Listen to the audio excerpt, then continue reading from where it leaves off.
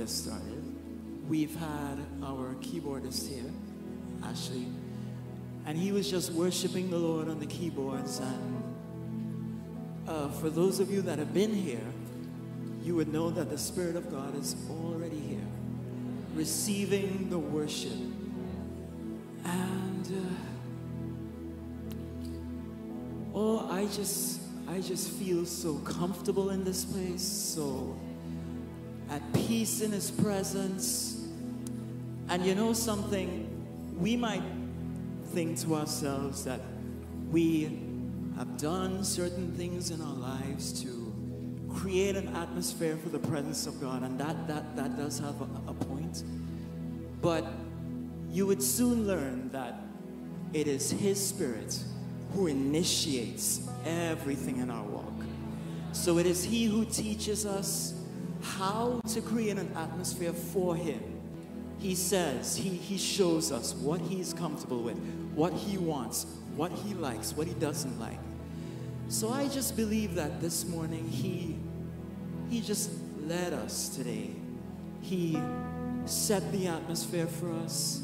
He walked into this room, into this beautiful hall, sat down. He put the melodies, the harmonies in His spirit and His mind. And as He began to play, He's just here. So Lord, we just bless You. Lord, we thank You for showing up here today, Lord. Because, Lord God, in many houses, Lord, people show up, Lord, but You don't. And so we thank You that You are here. We thank You with all our hearts, with all our minds, with all our souls, with all our beings, Lord. Thank You that You are here, Lord. We thank You. We thank You. We thank You. Oh, we just thank You, Lord, that You have created a dwelling place, Lord, that we can come here every week, every day, to dwell in Your presence, Lord. Hallelujah. Thank You, Jesus. So we sing, lovely are Your dwelling places. Oh, thirsty, I come after You. Oh, we come after You, Lord, as You come after us. Jesus, my joy, my reward. Oh, You are my reward. Goodness restoring my soul. Now I'm Yours. And You are mine. And from my heart, let Your song rise today. I love You, I love You, I love You. I love You, I love You, I love You. I love You, I love You, I love You. And my heart will follow only after You. Let's take it up. Jesus, there is none. Jesus, there is none. Oh, there is none beside You. Oh, yes, Lord. Righteous ruler of the earth. Oh, yes, nations.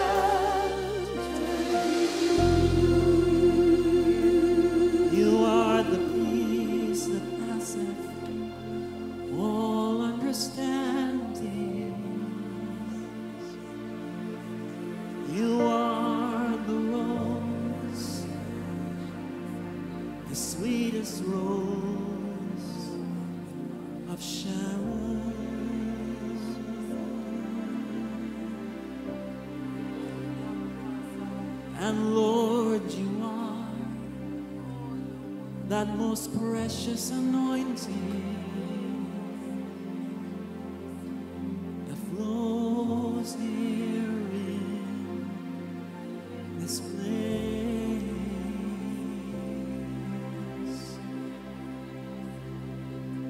Oh, we love you, we love you, we love you. Oh, we love you, we love you, we love you. Oh, we love you, we love you, we love you. And our hearts will follow only after. Oh, you are everything, Lord. And our hearts will follow only after you.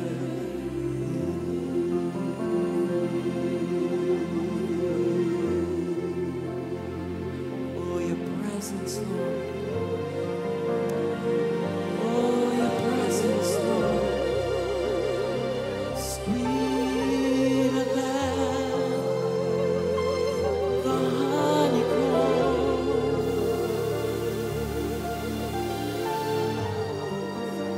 Our hearts will follow, Lord.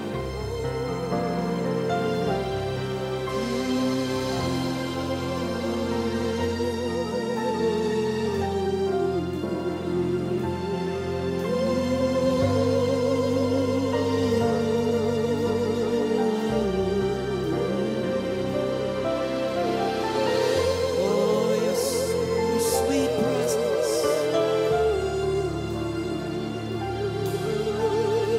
Yes, Lord.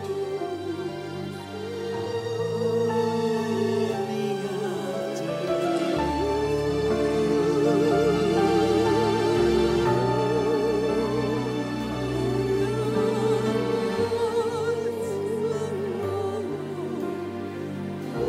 Precious Jesus.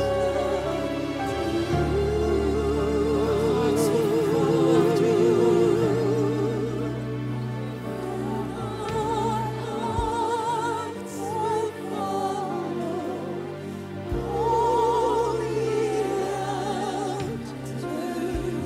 After you.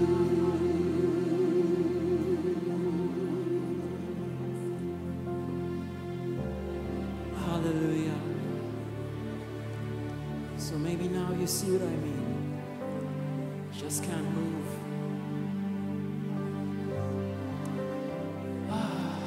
Thank you, Jesus. You're beautiful. So beautiful.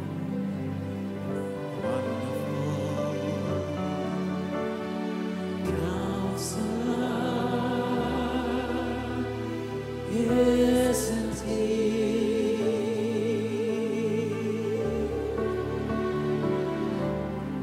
Oh, isn't he?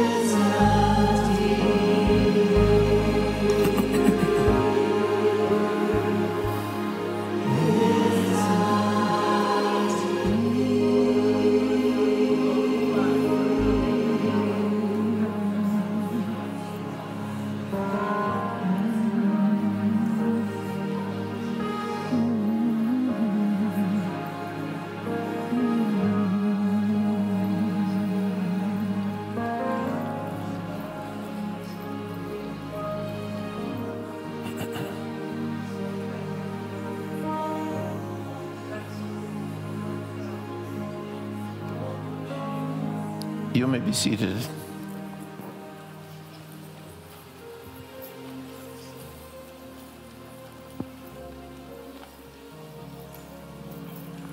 Turn with me, please, to the book of Matthew, chapter 9.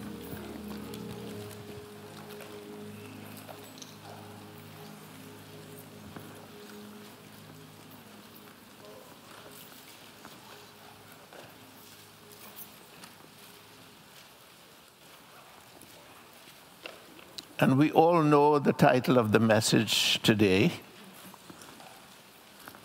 because I've been promising this message for weeks now. New wineskins for new wine.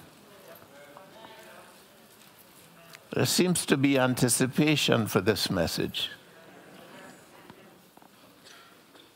And that's a good thing.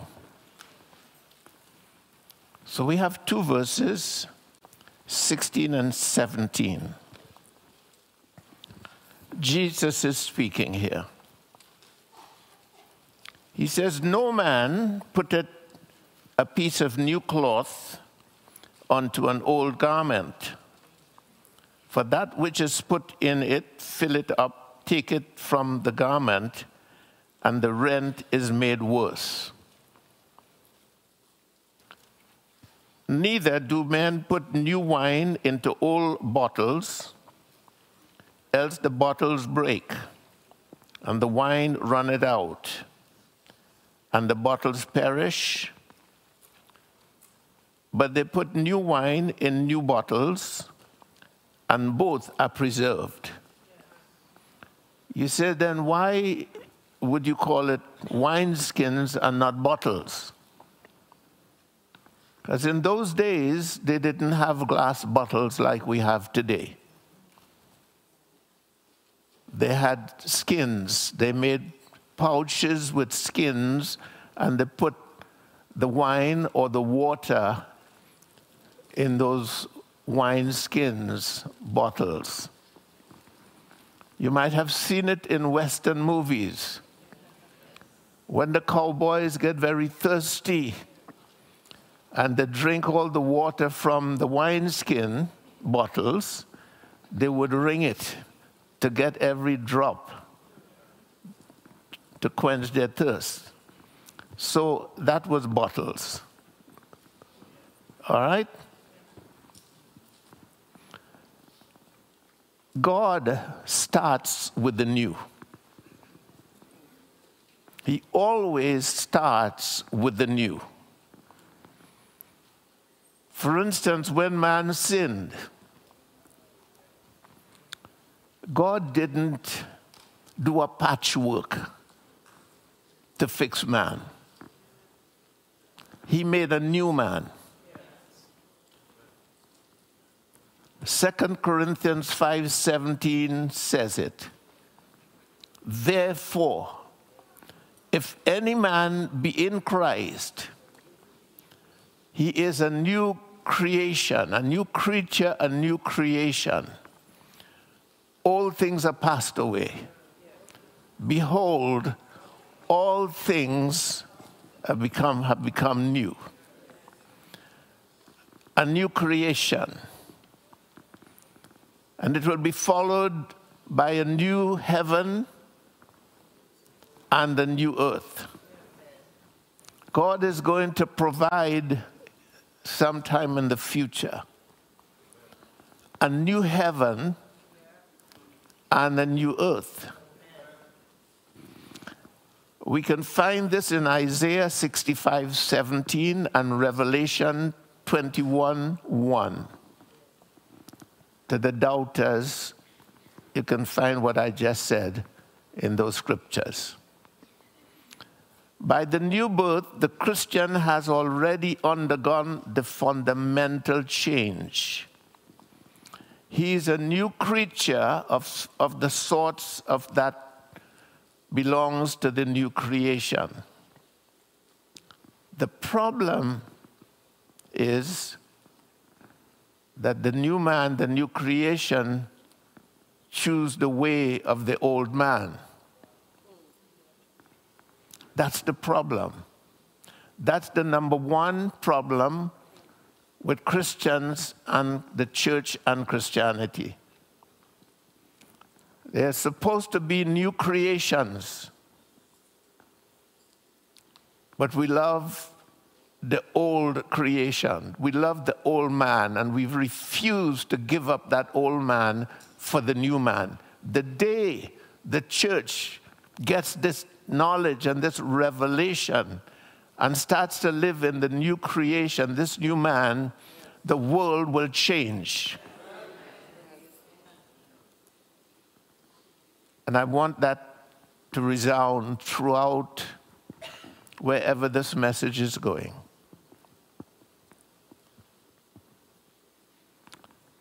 God is not a loser.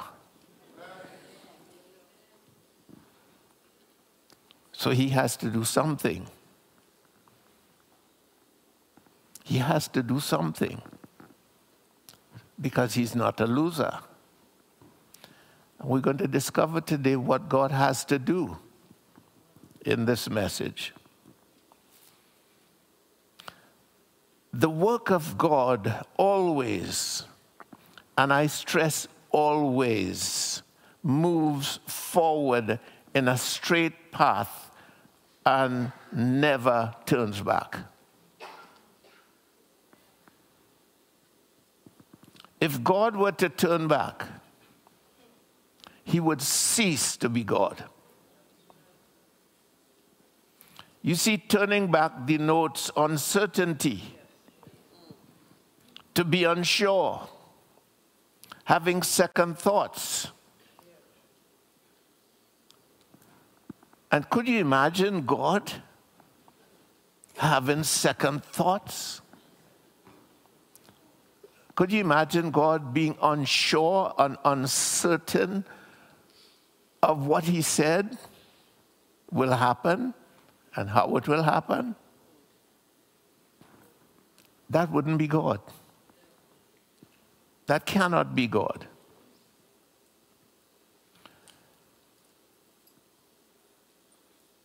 Turning back also means aborting the cause or the pursuit. It denotes abandonment. God never abandons a thought. He never abandons a decision. He never abandons a directive. So all the new things you see going into the Word of God, no, it's not God. It's that easy, it's that simple. Because God cannot alter his word. He cannot change his nature, his character. He cannot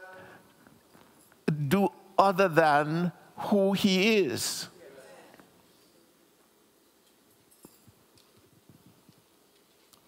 If we can settle this simple fact, it will help us to stay on course on the narrow way.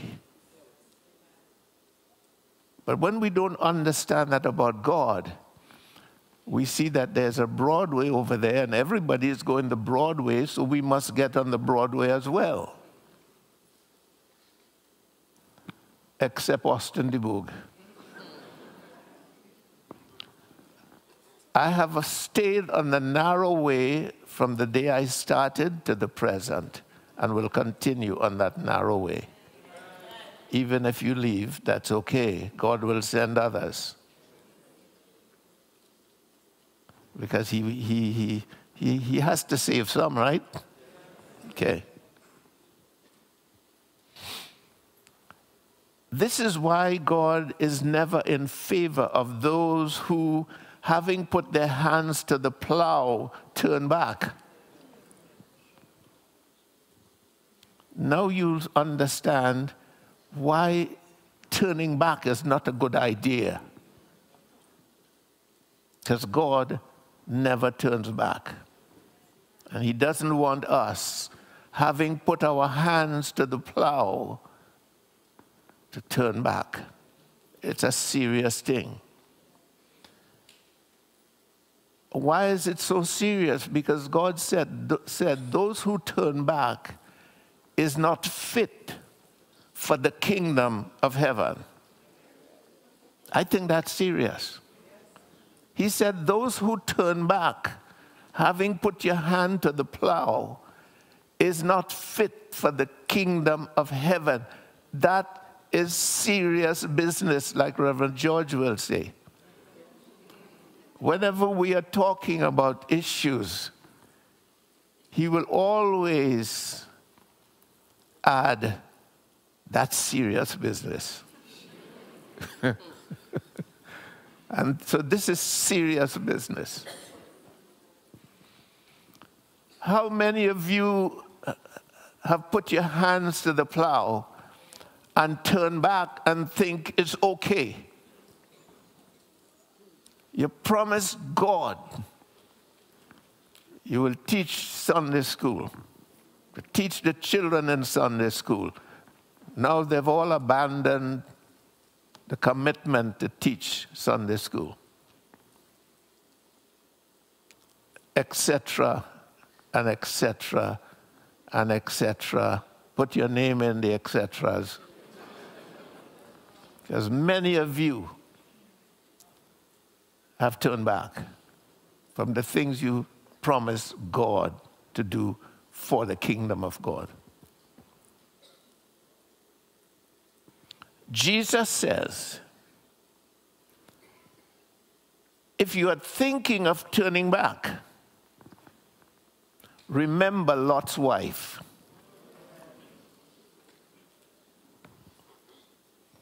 God warned Lot and his family not to look back. But Lot's wife looked back. And you know what the Bible says about her. She turned into a pillar of salt.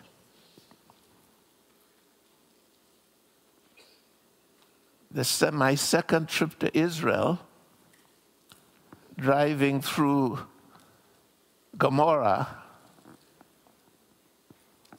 right opposite the Dead Sea. The Dead Sea is in that area of Gomorrah, and it's only salt. Mountains of pure salt. And the bus driver says to us, look carefully at that particular place. And you're looking carefully, and he says, don't you see her? And really, you see eyes, and you see nose, and you see a image, of a person.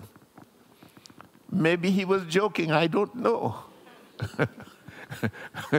But it sure looked like her.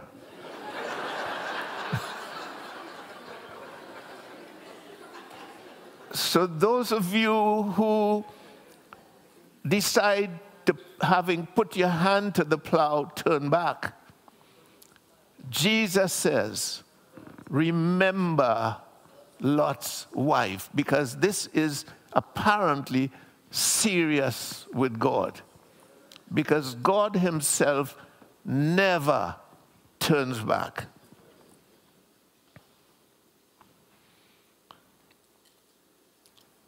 A certain thing happened recently.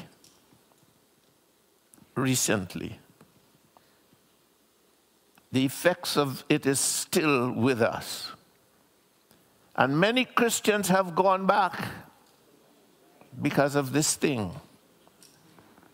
They have abandoned Christ.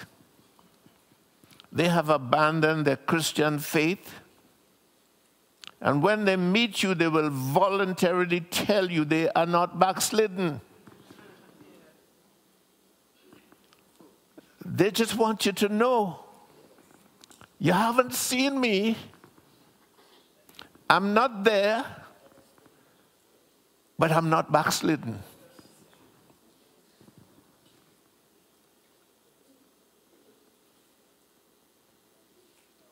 They might be Mrs. Lot and think they're not.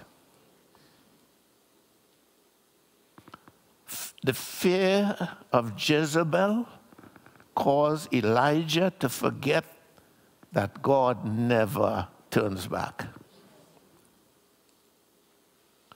When Jezebel sent a message to Elisha, you've killed my prophets, but today you're mine.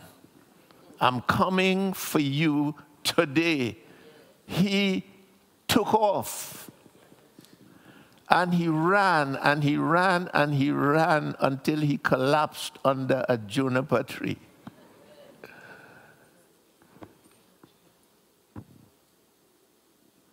But what did God do?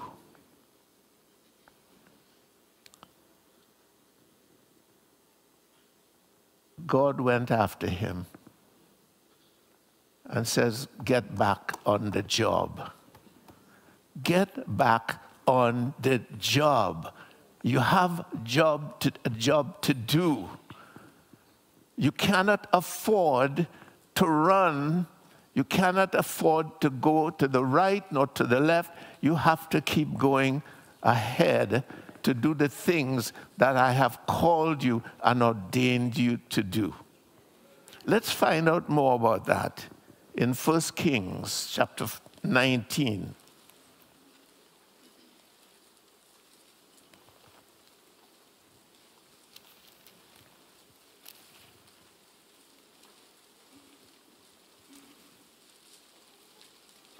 Reading from verse 14. And he, Elijah, says to God,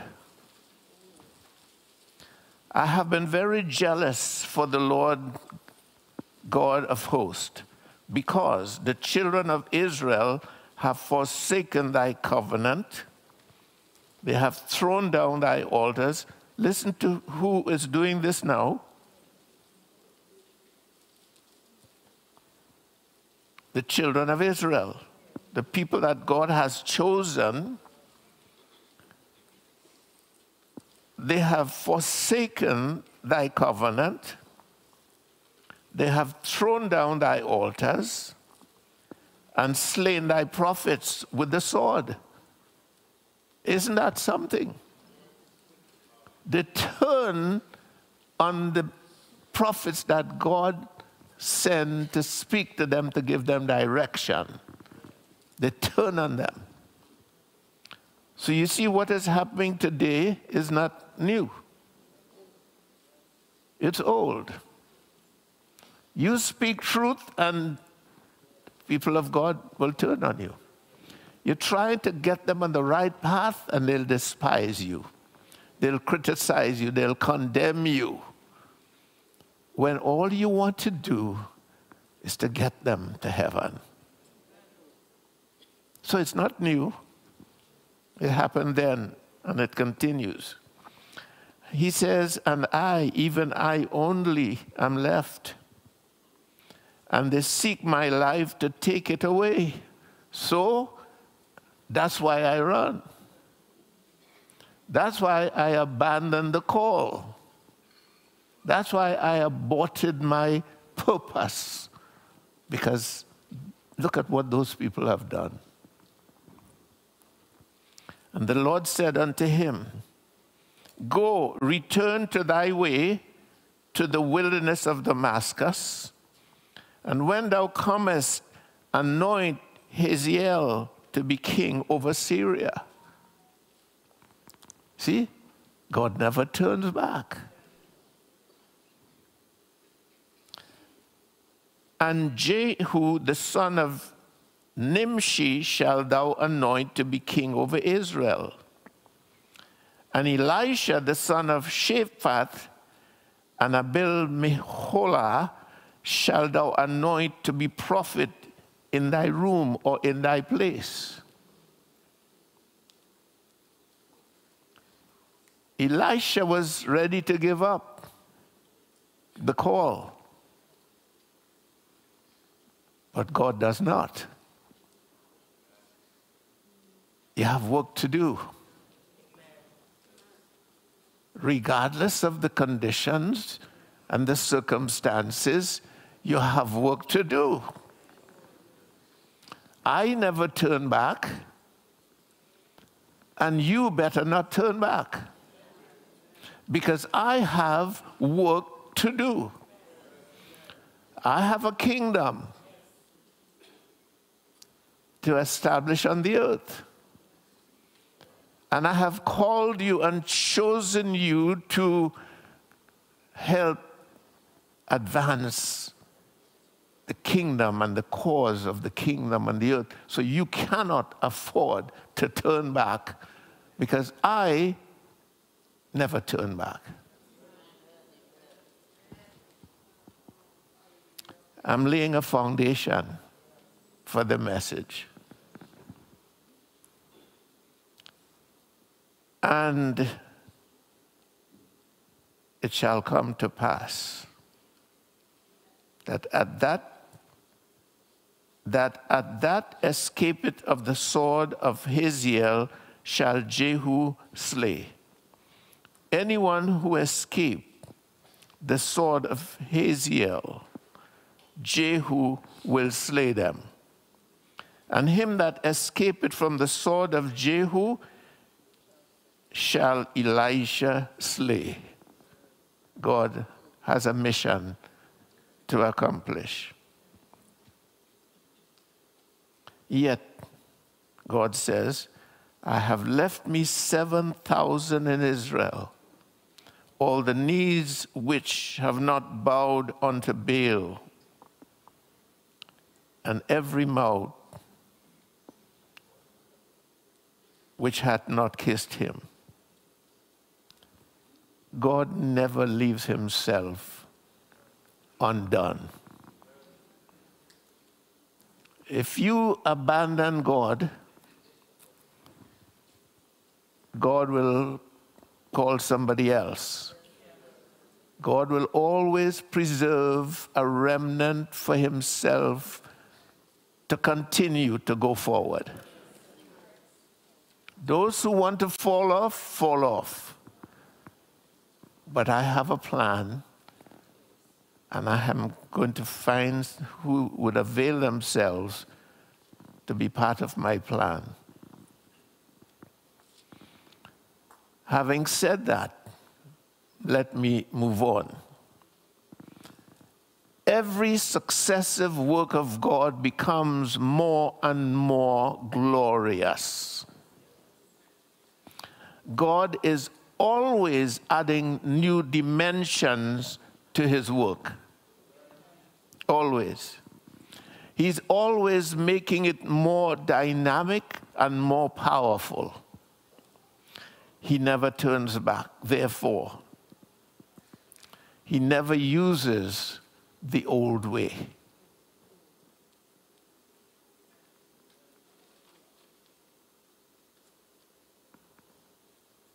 God never uses the old way. If you decide to follow the stagnated Christian crowd, you are not ready to move forward with God. The Christian crowd has been for a long time on the way back to Egypt, back to the world. And there they are, glorifying in the things that Jesus died to save them from. He took us out of the world,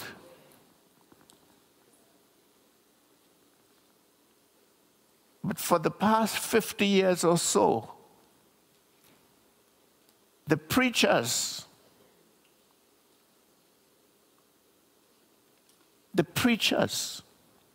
have been taking the church back to Egypt. And like nobody was aware of that. Think about it. Think about the preaching that you've been hearing for the last 50 years. Look where it has brought the church. Faithless. Loveless, unforgiving, money mongers. And they brought the world into the church. When Jesus says, "Come out from among them." So the world is in the church. Satan has Christians in the church.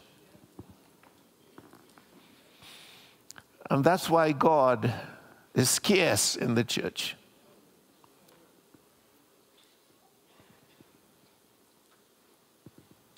He never goes backwards.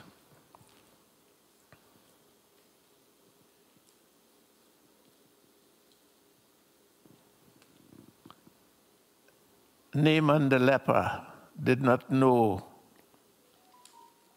this about God, so he almost missed the opportunity to be cleansed of his leprosy.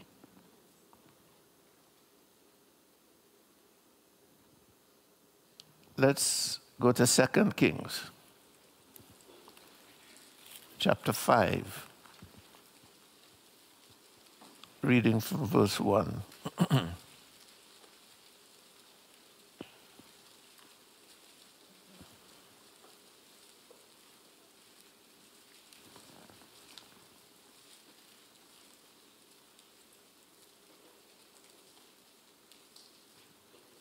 Now Naaman, captain of the host of the king of Syria, was a great man with his master, and honorable, because by him the Lord had given deliverance unto Syria. He was also a mighty man of valor, but he was a leper. And the Syrians had gone by companies and had brought away captive out of the land of Israel a little maid, and she waited on Naaman's wife.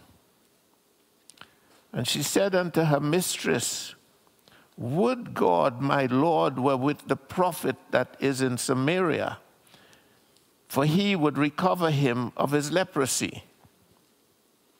And one went in and told his Lord, saying, "Thus and thus said the maid that is in the land of Israel."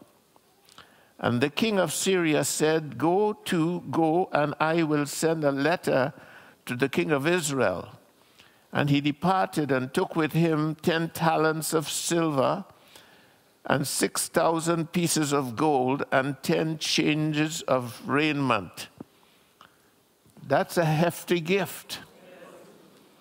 that he's sending to the king of Israel,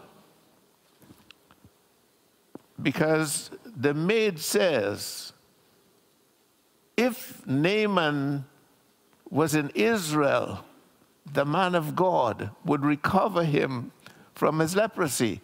And this general was important to the king of Syria because he could win battles for Syria. So the king wanted him well. So he didn't mind giving a nice gift to the king to make sure that the king would accommodate him. And he brought the letter to the king of Israel, saying, now when this letter is come unto thee, behold, I have therewith sent Naaman my servant to thee, that thou mayest recover him of his leprosy. And it came to pass, when the king of Israel had read the letter, that he rent his clothes and said, you see, he didn't understand, because Syria wasn't his friend. The king of Syria wasn't his friend. They had just had war with Israel, and that's how the young maid from Israel ended up in Syria as Naaman's, as the king's wife's servant. So when he got this letter, he didn't understand. So he says, am I God to kill and to make alive, that this man that sent unto me to recover a man of his leprosy? Wherefore consider, I pray thee, and see how he seeketh a quarrel with me.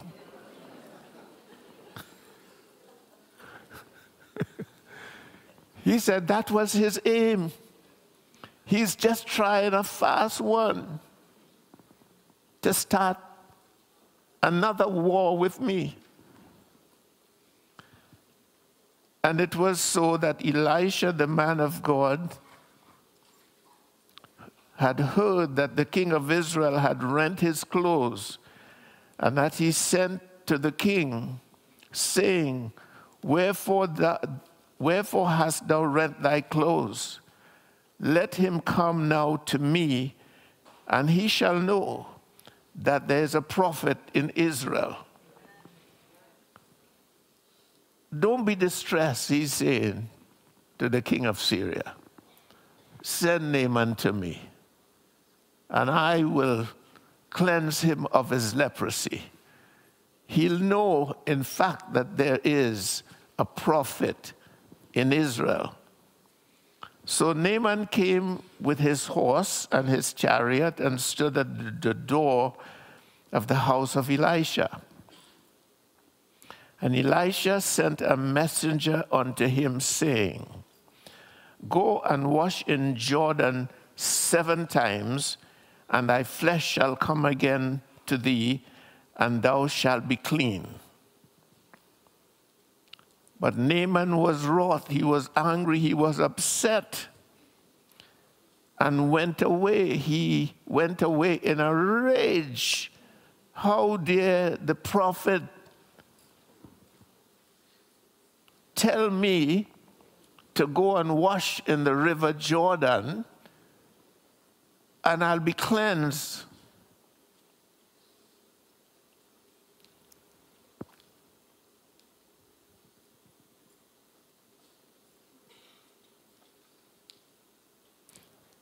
So Naaman was wroth, and he went away and said, behold, I thought he would surely come out to me and stand and call on the name of his Lord, his God, and strike his hand over the place and recover the leper. That's what he thought.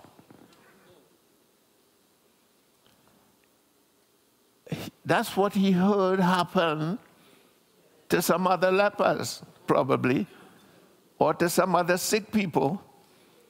So he expected God to do the same thing. So he was upset that God wasn't doing the same thing through his prophet. And this was his defense. He says, are not Abner and Pharpar, rivers of Damascus, better than all the waters of Israel? May I not wash in them and be clean? So he turned and went away in a rage. In other words, he's saying, look at the audacity of this prophet. If he wants me to go in a river and dip 7 times to be clean, why would he send me to Jordan, that dirty river? When in Syria, we have rivers that are clean. Why not send me to Syria to a clean river? Why send me to that dirty, muddy Jordan? And his servant came near and spake unto him and said, my father, if the prophet had bid thee do some great thing, wouldest thou not have done it? How much rather then, when he said to thee, wash and be clean? Then he thought about it, and he figured, my servant may be right. Then he down and dipped him 7 times in Jordan, according to the saying of the man of God. And his flesh came again like unto the flesh of a little child, and he was clean. Hallelujah.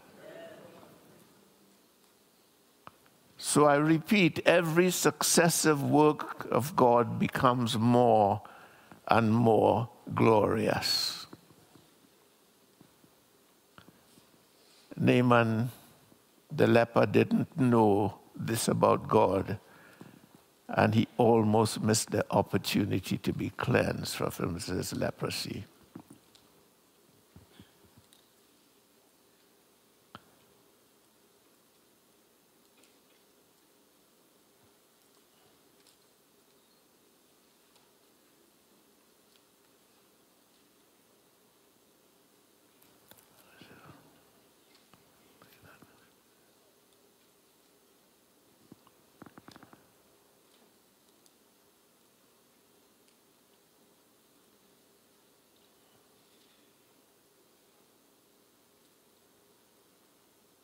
We have a situation with Elijah.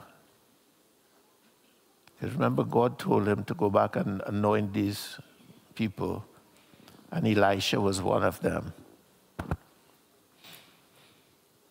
So when Elisha decided to go on a journey, Elisha decided to go with him.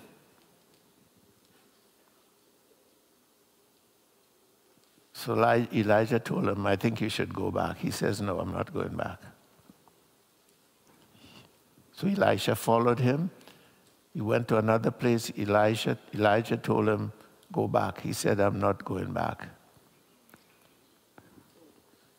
And when he asked again to go back, Elijah told him, yes, it's okay, you could go back because you want to kiss your mother and your father goodbye. The Bible says when he went back, he took 2 of his oxen and he killed them. And he had a feast with his family and the community members. And the Bible says he took the yoke that he put on the oxen to plow the land.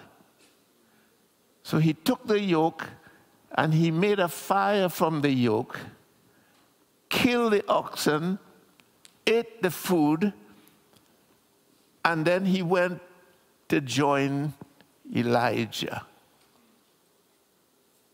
Let me tell you what happened in that account.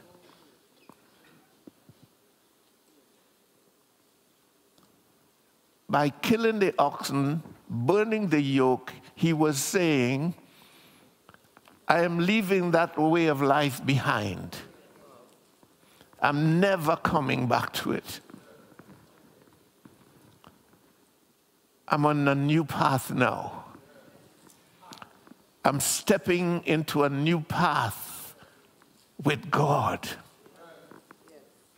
And in that new path, I have no need of the oxen. I have no need of the yoke to drive the oxen. So he was sure that he was never coming back, because somehow he had a revelation that God keeps going forward all the time and he never looks back. That is one of the things that God admired with Elisha and made him the great prophet that he was. He was able to move when God was ready to move. Hallelujah. Because God never turns back.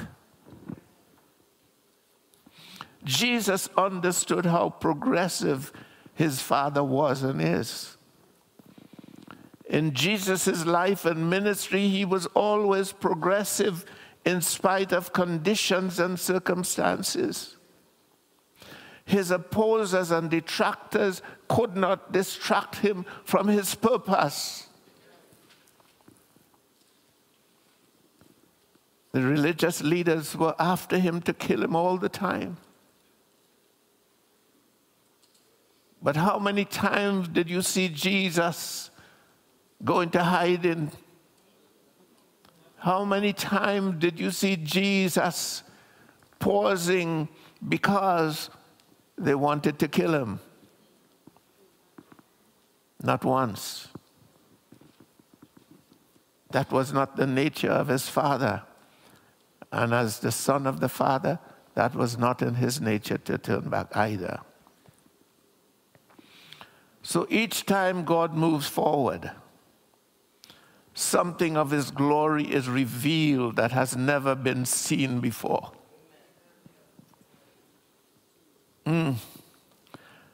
When God shows up in his next move on the earth, it would be more glorious than before. God will do things in his next move that he never did before. He will show himself greater and more powerful than in the past. Let me give you 3 principles for God's work. 1, God always moves forward. Would you remember that? Show me a time when he didn't. You can't find it in his word. Principle number 2, the latter glory is going to be greater than the glory of former times. And principle number 3, a new work lies ahead.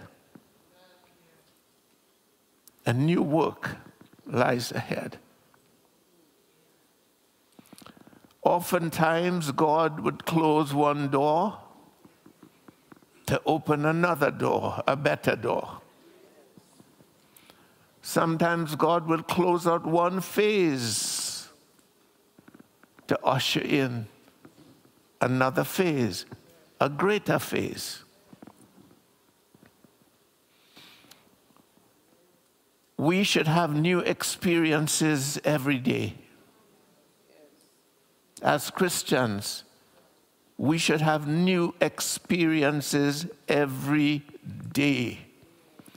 If our life is not renewed day by day, as the scriptures has encouraged us to, then we have a problem. We are stagnated. And when we are stagnated, we have to hold on to the old. We have to talk about what God did, not about what God is doing. Because all we have is the old. So that's all we could talk about. In the same way, if nothing new happens in the Church of Jesus Christ, that church has stopped living by God's new life.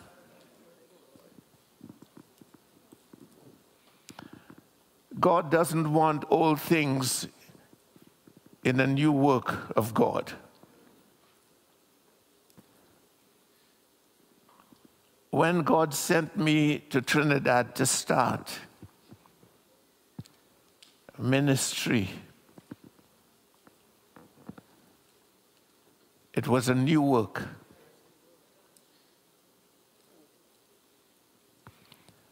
I didn't seek out Christians to come to be part of the work.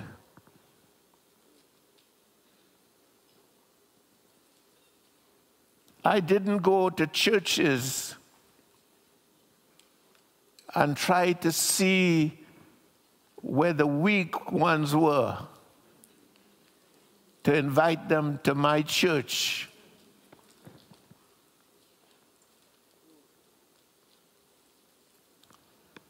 I went into the devil's territory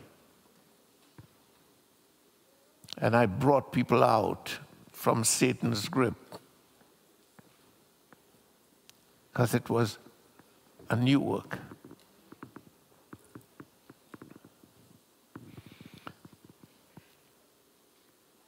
Stealing sheep is not progressive.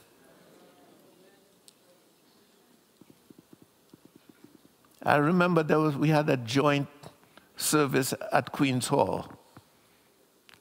I initiated that joint service to try to bring the key ministers together because they were talking about me. He's not part of us, so he doesn't qualify. We can't allow him to thrive. So I called them. I said, let's have a joint service in Queen's Hall. My congregation and your congregation, and we went to Queen's Hall, and we had a service there. I think it was 3 nights, 3 days, I think. Reverend Turnell Nelson, he preached one night. Reverend Baird preached one. It was a day, and I did one, so that we'll have a corporate service together. I thought that was a good thing to do, to bring the churches together. That was a start. And at the end of that series of messages, backstage, people were mingling and so forth. And I heard Reverend Beard telling Miriam, is Miriam here? She's abroad. Oh, I thought she went back. Okay. He's telling Miriam she should come to his church. I walked past us. I didn't want them to know that I hear, because I felt so badly for him. We come to promote unity.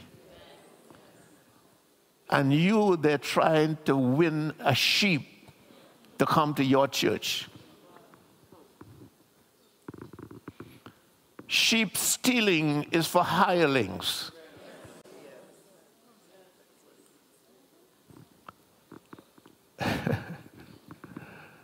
So everything that happened in TCC was brand new.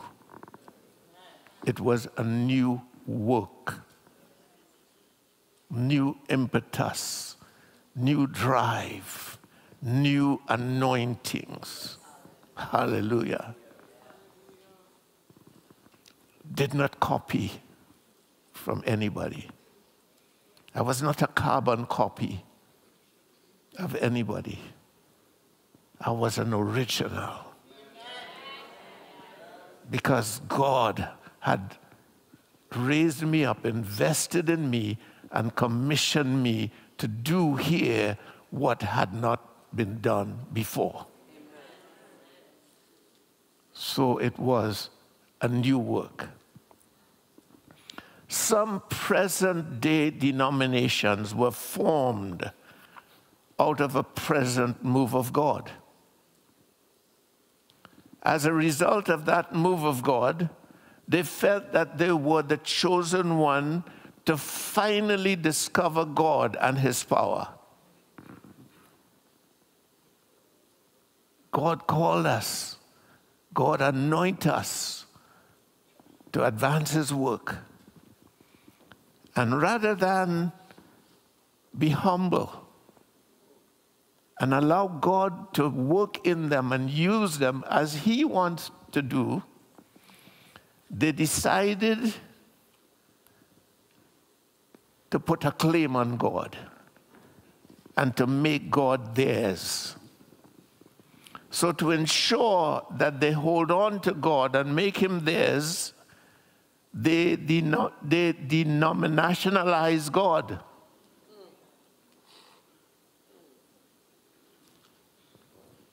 And they put a name to God and they put signs up.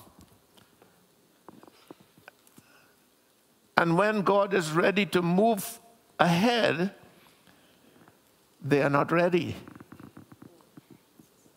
Nor are they conditioned to move ahead with God. So God has to look for a new wineskin.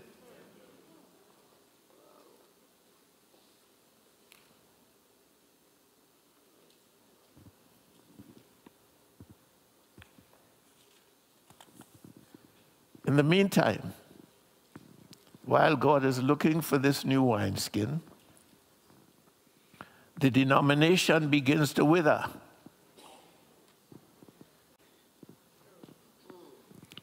Apostle, why do you think this is so?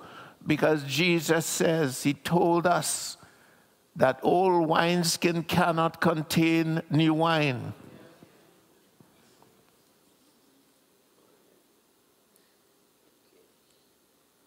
When I was a young Christian, I would turn on the radio to listen to messages.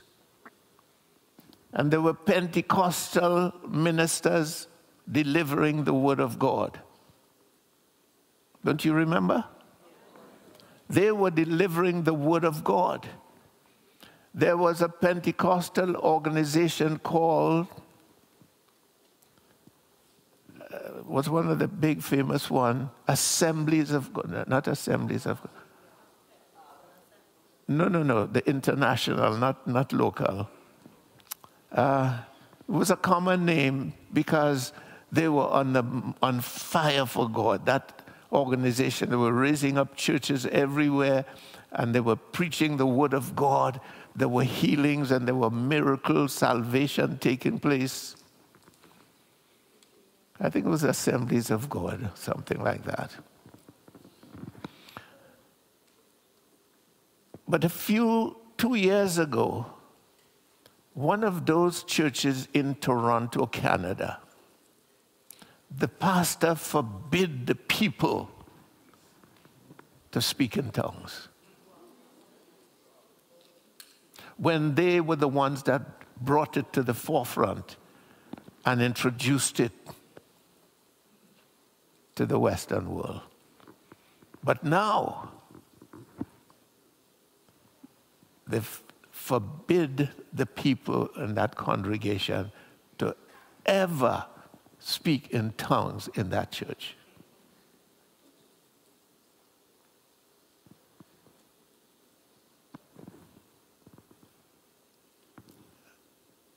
These days you don't hear anything much but Pentecostal church.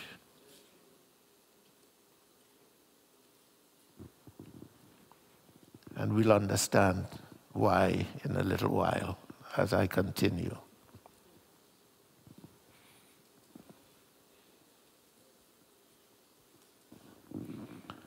You see, new wine can only be contained in new wineskin. Then the wine is poured out for men to drink.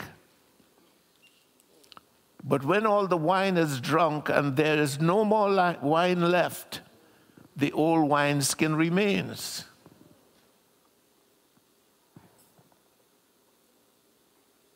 So whereas at one time, the Pentecostal was a new wineskin, God poured wine into them.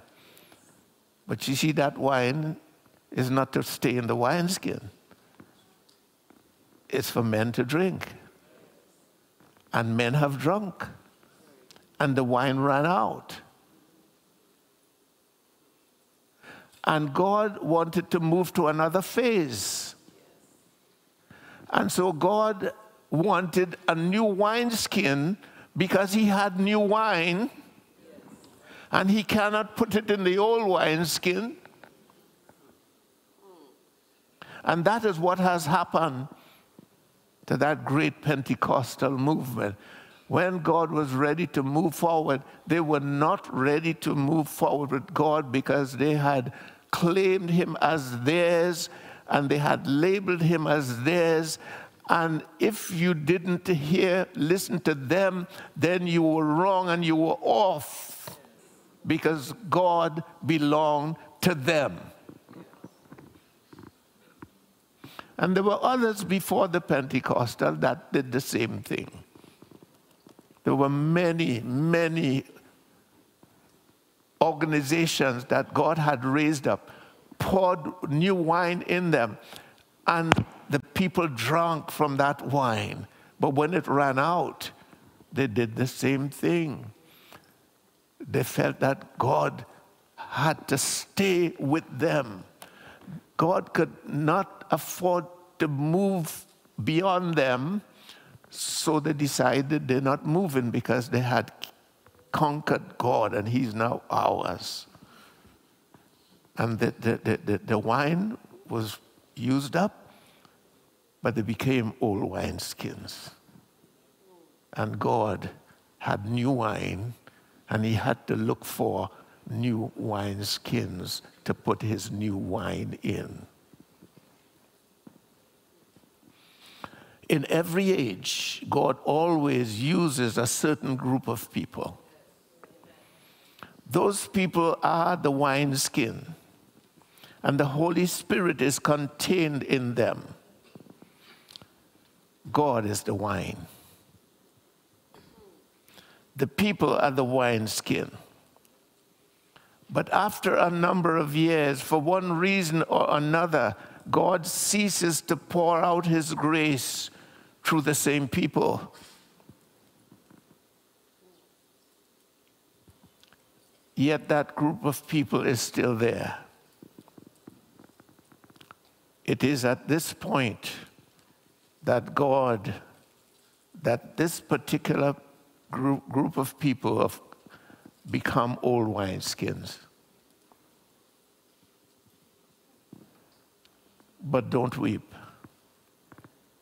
Don't despair. God is at that very moment searching for a new people. He must have a new people. He must have a new wineskin. He is moving forward. And when God wants to move forward, his wine must be new and stronger and more abundant than before. If this newer, stronger wine were put in old wineskin, the old wineskin would not be able to contain it and it will break. And both the wine and the wineskin would be lost. Therefore, for God's work in every age, he longs for and searches to find a new wineskin. And when he finds a new wineskin, he will put new wine in it. Trinidad Christian Center started a new wineskin, and new wine was poured into it.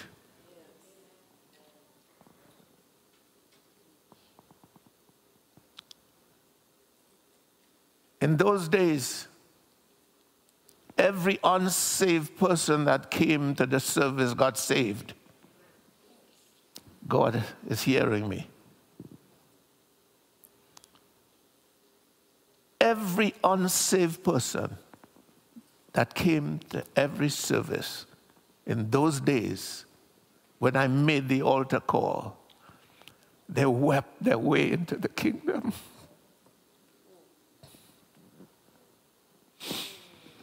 Many times,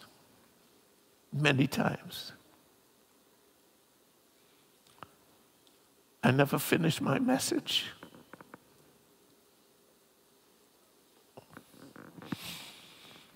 I would say the Lord is ready to save, and people will run to the altar, fall down, and weep themselves into the kingdom. It was new wine. Many times I couldn't finish my message. I'll say, Jesus is ready to heal. And the healing spirit will flow through the place, and healings will take place spontaneously in the tent. That's why people remember the tent so much. When they stepped under the tent disappeared. It was a cathedral where the presence of God was. Because God was pouring out new wine.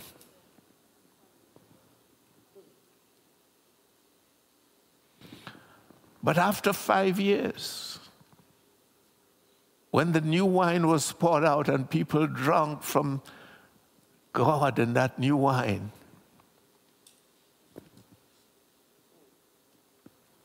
the wineskin remained.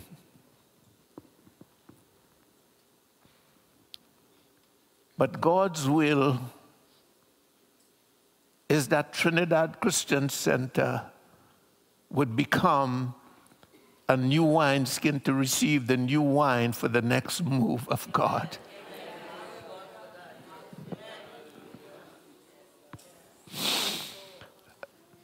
I cry because I'm emotional about these things.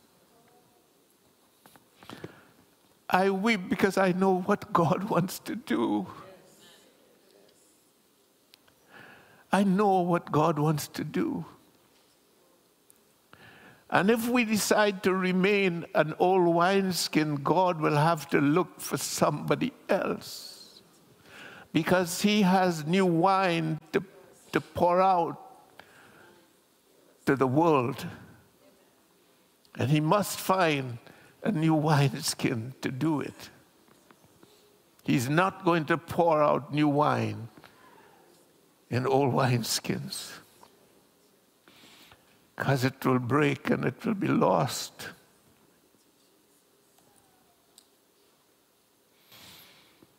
Will we allow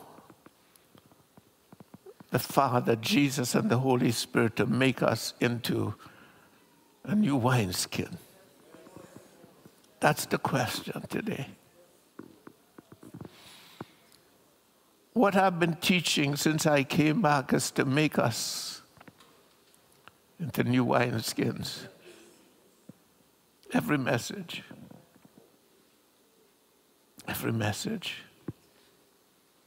is to make us into new wineskins for the new wine that God has for us.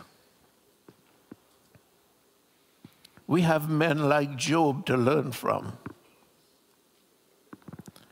We have Jesus to learn from.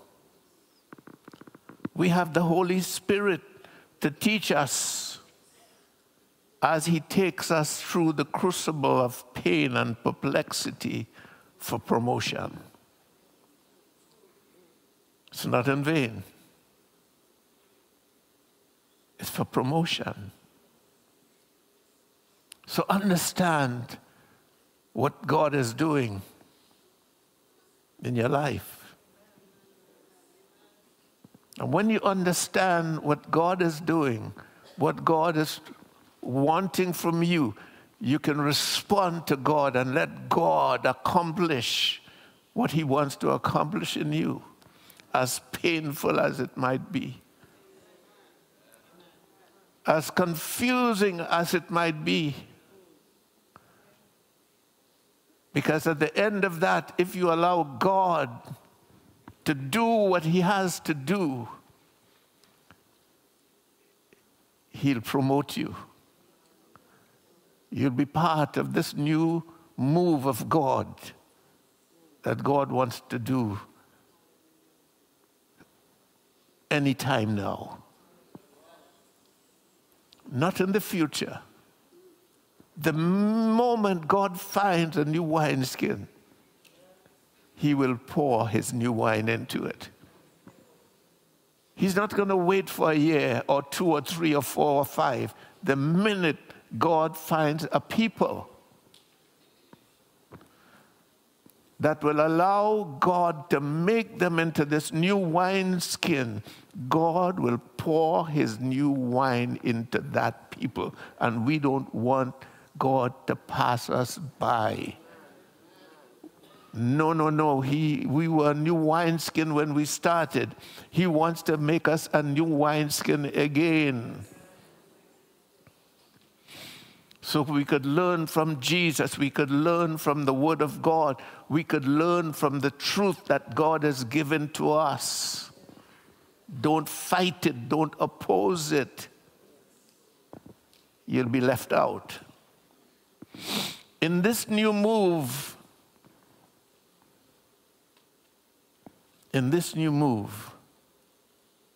I'll tell you what will happen. You say, how could you tell us and it didn't happen yet? In this new move, the kingdoms of this world will become the kingdoms of our God.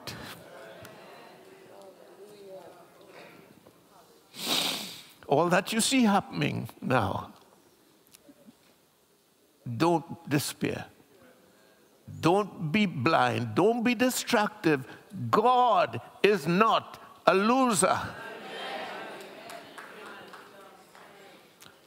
So in spite of all that you see happening,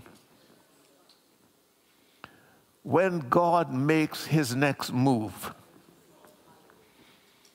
everything will crumble. And the kingdoms of this world will become the kingdoms of our God. Hallelujah. Yes.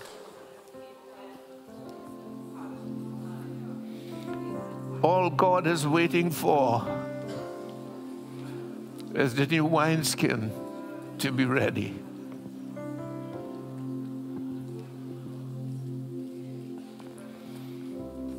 But guess what? I believe that I will be alive to see this new wine poured into the new wineskin.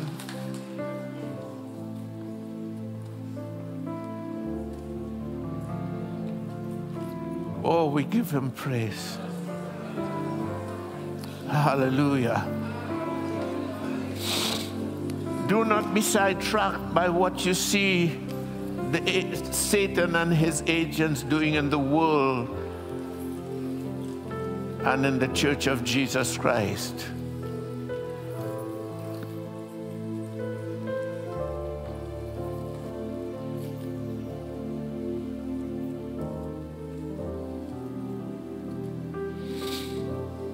I'm zealous for God.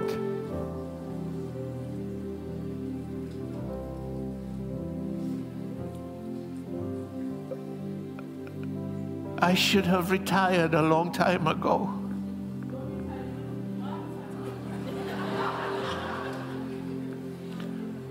Sometimes I feel like it.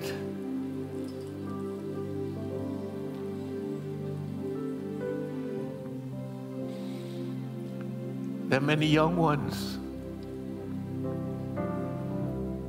to step forward and take my place. But I can't. Because where are they? See, God's work has to go on.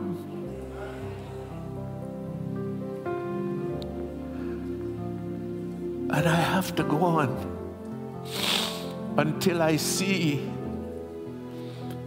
that God has found or made a new wineskin for him to pour this new wine into. And at that time, I could sit back and say, do this, do that, do this, don't do that, and enjoy the benefits. I'll just drink from the wine. I'll just drink.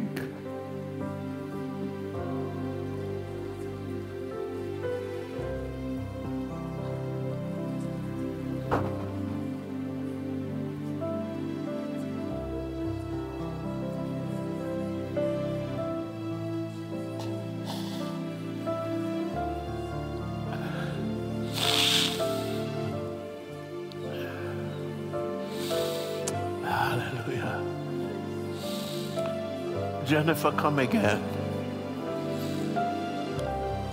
God gave you a dose last week. He wants to give you another dose. Oh, we give him praise. I don't know if you know it, but there's anointing in this place to cut through iron and steel. Hallelujah.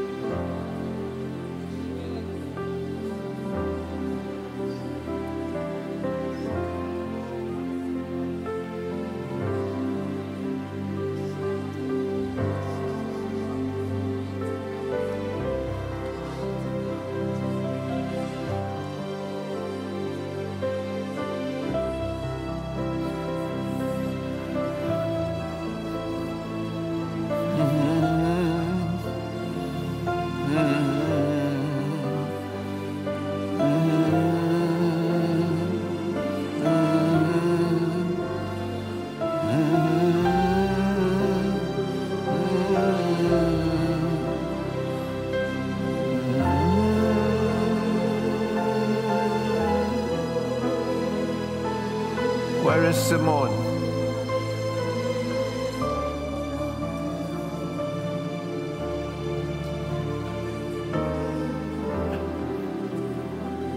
And don't you want the new wine?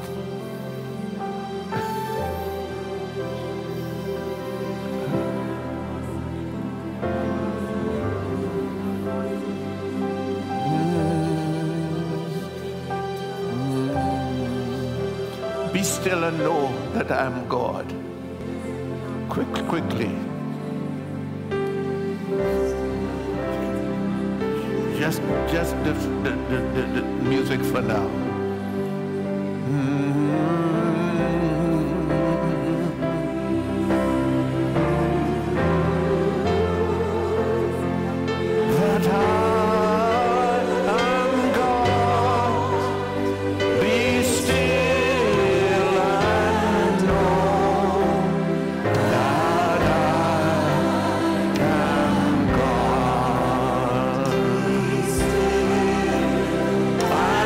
I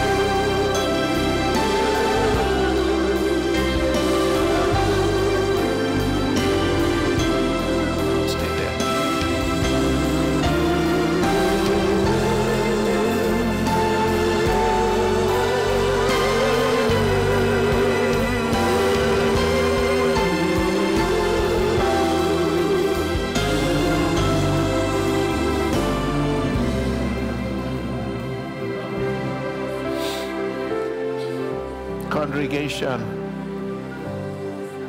you heard the message. Do you want to be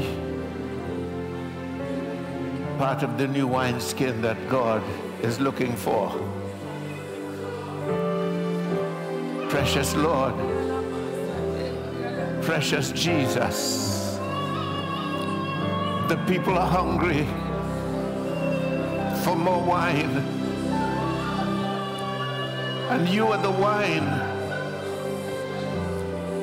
Pour into them right now, Lord Jesus.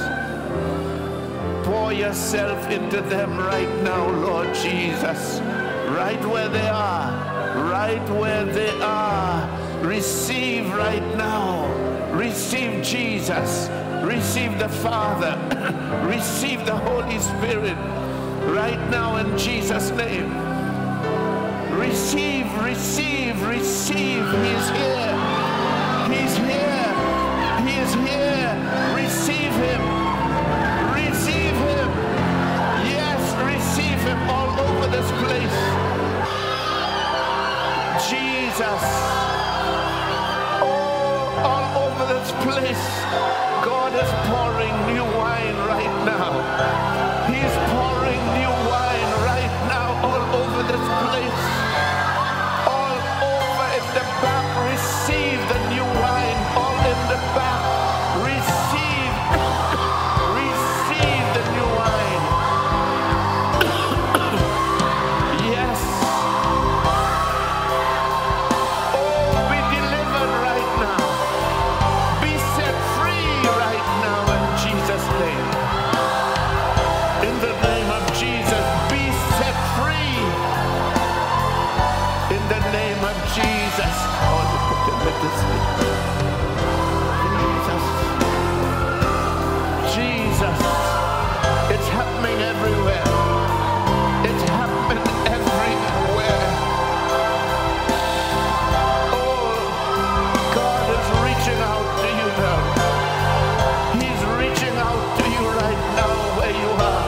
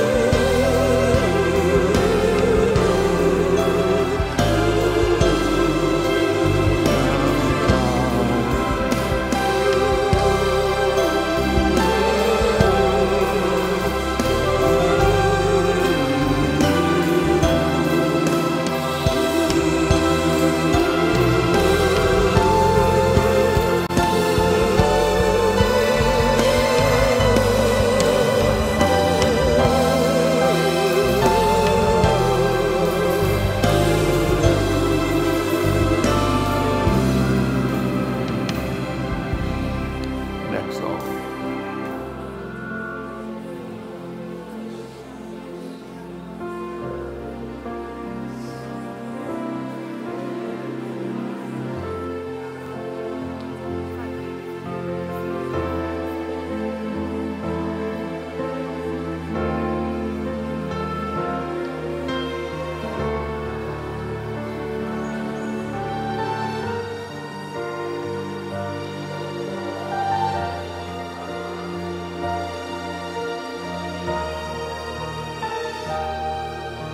A little faster, a little faster.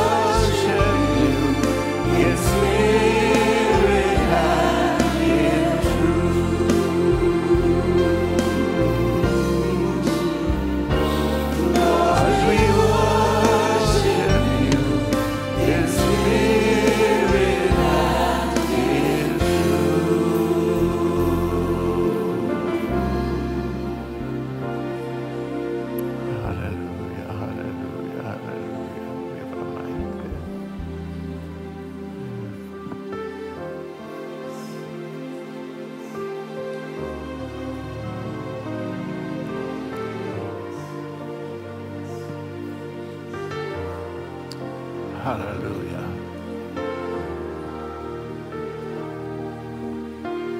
I would call a few people to to exhort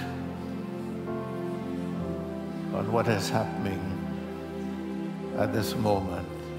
We'll start with Reverend Martinez. Be free. As part of the service, God is not finished. I'm just following him. Hallelujah. Hallelujah.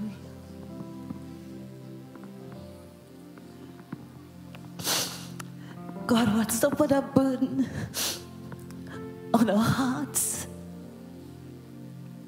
for the souls of men, so that such as we have, we could give. We could only give what we have. Amen. He wants us to walk with him in us, so that as he passes by, all will receive. He says, such as I have, give I thee. And that's why he has come, to equip each of us to give what we have, because the world needs us. Amen. A dying world needs us. He wants to remind us that hell is real, and that people are slipping into hell every day, and we are not aware and we don't believe. But all he wants us to believe, that hell is real, and he has called us to awaken this world, to open their eyes and to draw them to himself. Amen. Amen. Amen. Praise God. Reverend Sud has come. It's part of the service.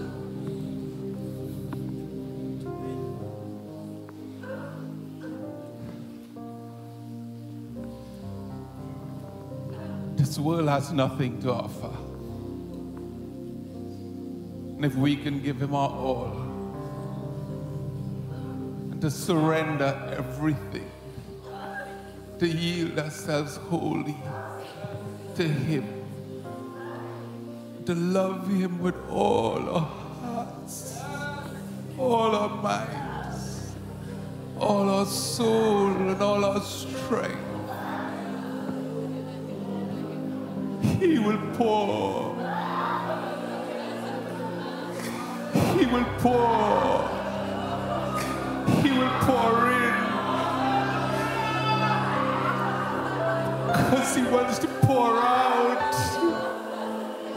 And we are his. We are his vessels. Oh God.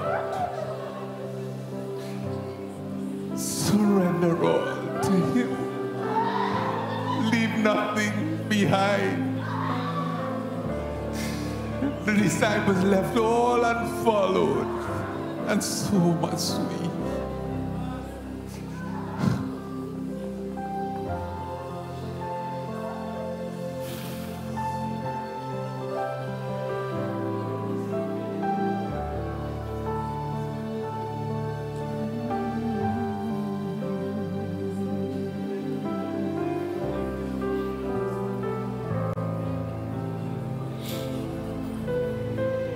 Complete the work in him, Lord Jesus. Yes. Flow through him, throughout his body, throughout his soul and his spirit. Be free now in Jesus' name. Be free. Be free. Be free. In Jesus' name, all the earth shall be filled with the glory of the Lord. The glory, the glory, the glory of the Lord. But as truly as I live,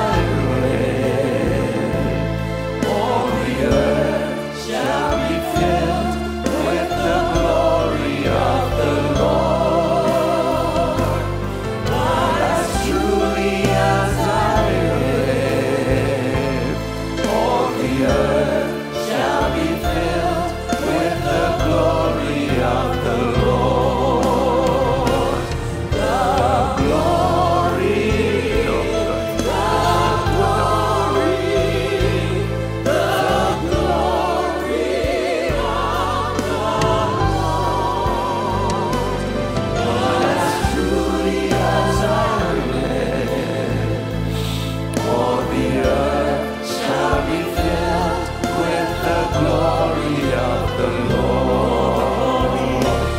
The glory, the glory, the glory of the Lord. But as truly as I live, all the earth shall be filled with the glory of the Lord.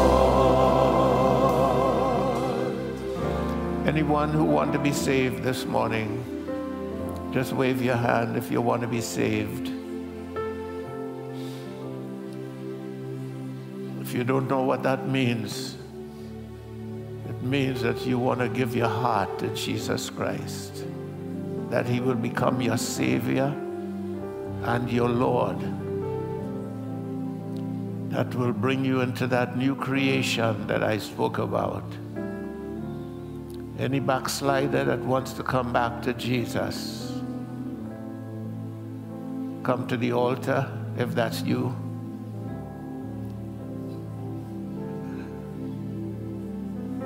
Don't wait until Jesus leaves, because if he's calling you now, come now. Softly and tenderly, Jesus is calling. He's calling for you and he's calling for me.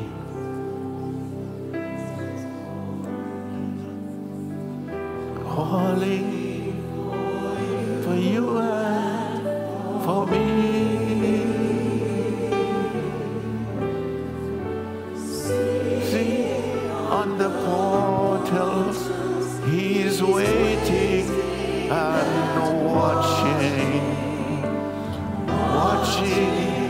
for you and for me. Come home, come home, ye who are weary, come home,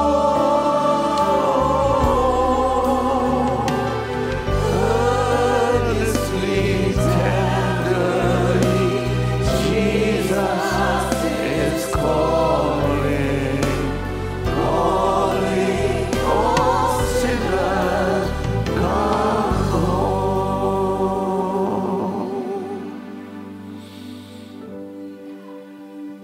No man comes to the Son except the Father draw him. And so it's the Father that's drawing you right now to come to his Son. And if you would open your heart and receive him, that is what it is. Open your heart. Open your heart and say this prayer from your heart.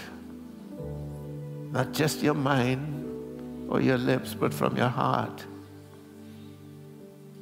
Jesus will receive you. He'll take away your sins. And he'll give you a new spirit.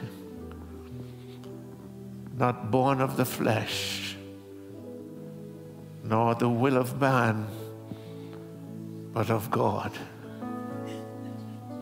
Say it from your heart, dear Lord Jesus. I once loved you, and I know you never stopped loving me. But I have allowed issues, the issues of life, to take your place.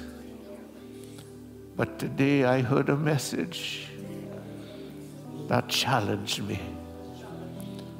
I felt, Lord Jesus, that I must come back to you, because you have no pleasure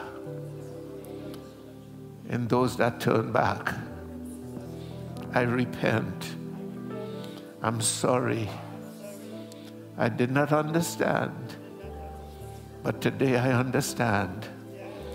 And I come back with my whole heart, with my mind, with my soul, and with my body. I surrender it to you.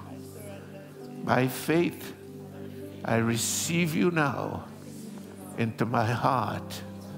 I want you to live inside of me. Be my Savior. Be my Lord. Give me a hunger for truth and a desire to be intimate with you.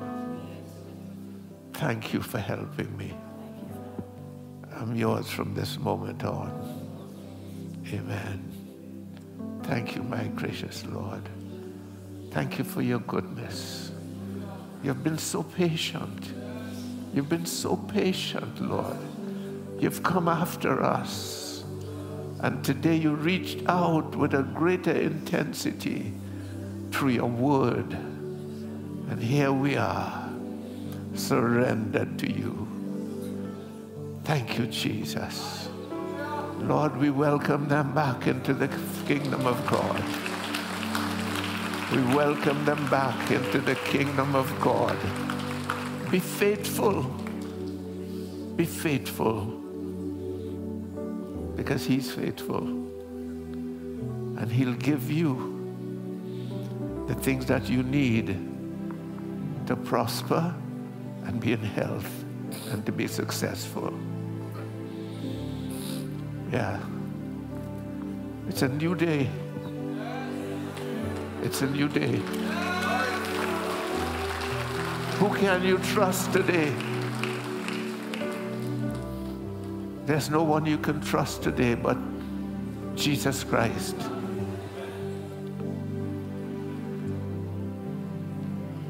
You can't even trust yourself. Our hearts deceive us.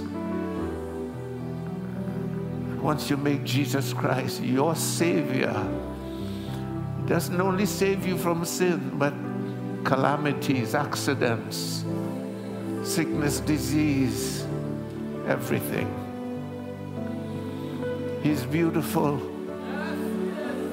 He's wonderful.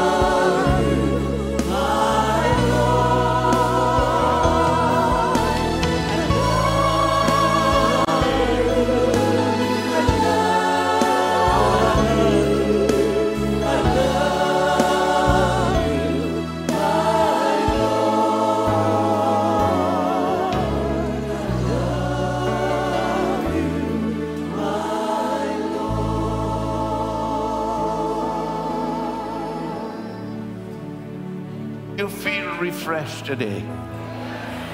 Do you feel as though you've been washed in the blood of Jesus? Cleansed like Naaman the leper. He did it then for Naaman. Today he did it for us. He's wonderful. Stay with him.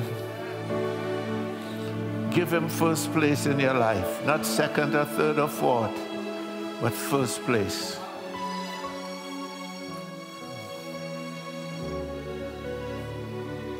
You may go back to your seat.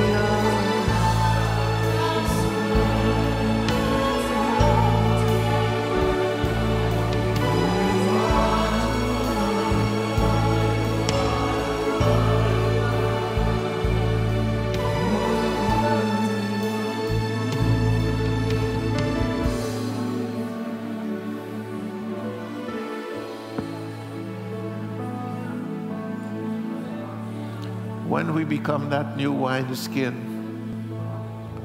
suddenly Jesus will show up.